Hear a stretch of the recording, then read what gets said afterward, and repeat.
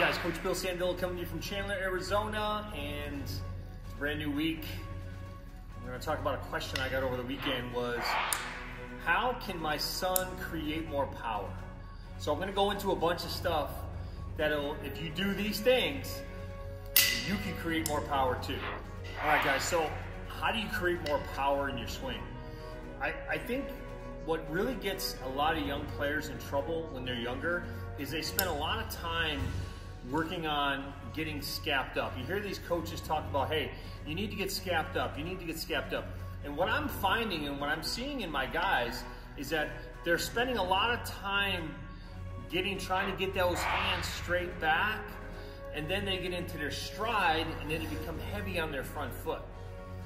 So let me go into what I think you should do and what you should concentrate on. Now, in my training, I always break the swing down in parts. So the first thing I want to talk about is getting to a preload. So when you hear coaches talk about getting your hands back, I think that's a huge no-no. I think you want to be able to really just tighten up that scap, really just get your hands here. Even if I kept my bat on my shoulder and did this, where I'm pulling back and I'm weighted on that backside and I'm getting the foot down, I can practice, I can hit from this position. So if I get the foot down and I get scapped up, loaded up so that weight's on my backside, I can launch the barrel backward and drive to my connection point, okay? I can get here in a scap load, release, and just fire that tension. So here's the first thing I would tell you to do. Work backwards in your swing.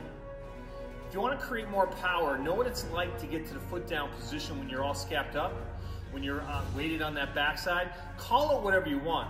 But here's the thing, don't get linear with your load. Feel like it's coming around a corner. Feel like you're scapping up, or you're tightening that scap and getting your hands inside. That way, if that ball comes away, all you got to do is drop that head, do a deep barrel turn, and then drive to your connection point. Now, I think the first thing you got to understand, guys, is this move right here, when we're rotating those hands, that's the biggest movement we're going to make. So the first thing I would tell my guys is get used to that movement.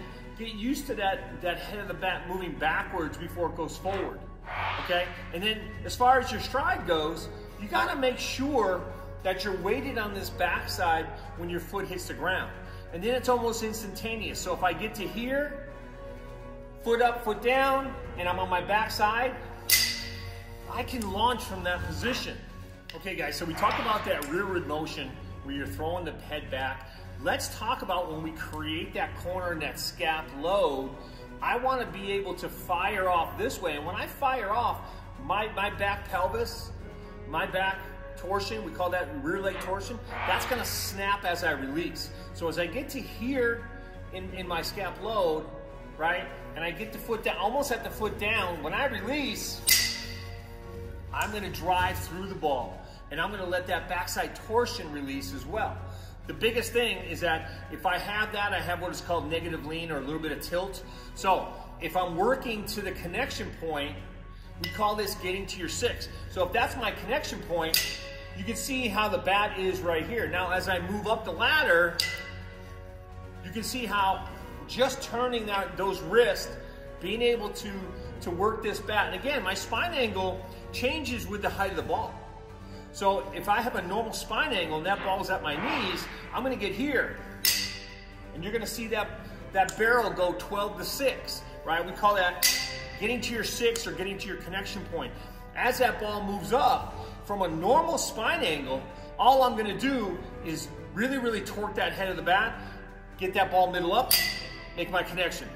Even higher, get that connection. And that's what I'm seeing online, a lot of hitting Twitter saying, yeah, these guys that, turn the barrel, have a deep barrel turn, they can't hit that high pitch. Well, if my hands are right here and that pitch is right here, all I got to do is turn and connect. So it's almost impossible not to hit that pitch. I think the problem lies is that when we push first, now that ball is up here, it's hard to try to adjust, and that's when you get beat. So again, guys, if you want more power in your swing, right, Work to get the foot down on time, but more importantly, there's a couple things you need to do. You need to create a good torsion, get down that rear leg. You need to create that good scap load. You need to throw the head of the bat rearward when you release that rear leg torsion and get a good, you call it what you want, get a good snap, get a good barrel turn, get whatever you want, power through the zone, whatever it is, get to your connection point and power through. So as I stride, scap, come through. Everything's the same. So again, remember, we work on load too, we work on lag. So lag is your timing.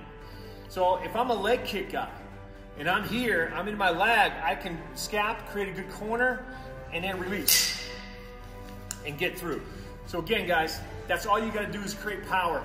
Work on this move right here, where you're getting that bat off your shoulder, get to your 6, get to your connection point, power through the zone, good strong finish. Make sure you're weighted on that backside, because the other thing too, guys, is adjustability.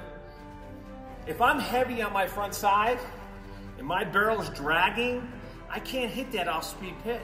I have no adjustability on anything that's off-speed. Slider, changeup, curveball. I have nothing because I'm all out front. Now all I have is turning my wrist over. And we know we don't want to turn our wrist over. We want to be able to snap here, get good extension, and then roll.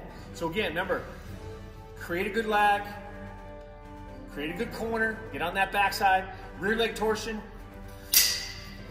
snap through connection. All right, guys, have a great week. We'll talk soon.